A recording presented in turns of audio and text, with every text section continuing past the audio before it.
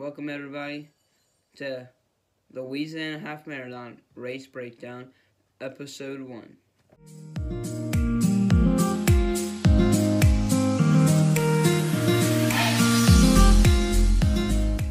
So today is the day after the Louisiana Half Marathon, and I feel mentally and physically exhausted. You know what they say, you run hard, you gotta recover hard. So, definitely will be recovering harder. I will be taking a full week off of every activity and just relax, enjoy myself, eat, just take a mental break so I won't burn out on the next training block. But let's go over the race.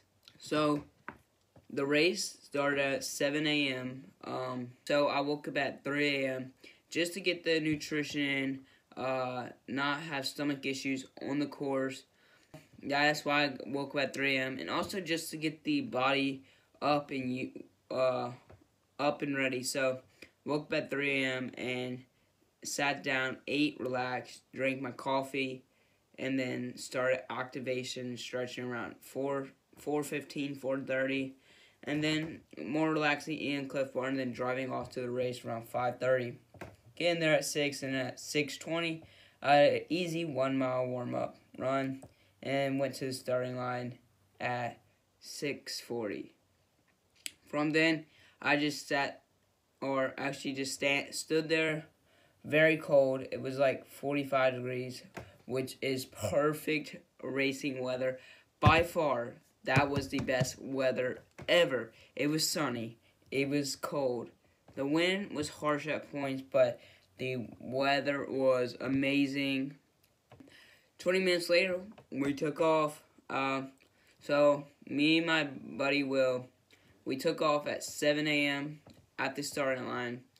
And we, like I said, you get that adrenaline rushing, and you start off pretty fast to get the pace going, and you're just pretty hyped up. So we went about one lap around the track in very quick time for what we were shooting for. I think we were going like 6:15 pace. I'm like, oh god, we gotta slow down. We don't want to burn out. We feel good now, but that's just because we are all cracked out and whatnot. So we ended up slowing it down. We reached a 6:40, 1 mile, and then we had the bridge to go up. So the bridge was very tough, and I look at my watch, I'm like, oh crap, we're going 7:15 pace. This is not good. Did I already start off way too fast? So many questions were going through my head. But once we started going down that bridge, oh my god, we got the pace back down, and we started really cruising. My brother, who's sadly injured, was pacing us on the bike, and I had my dad just videoing. But my brother was pacing us on the bike, and he was able to catch up to us pretty soon, around mile 2, mile 2.5, 3.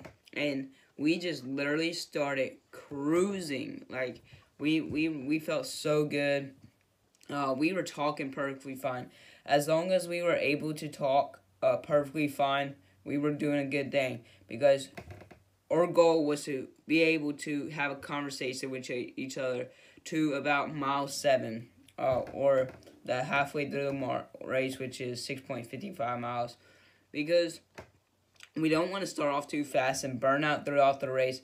We rather negative split, and which I did, because I negative split from a 6:48 10K to some type of 10K that averaged me at 6:42 for the whole entire race.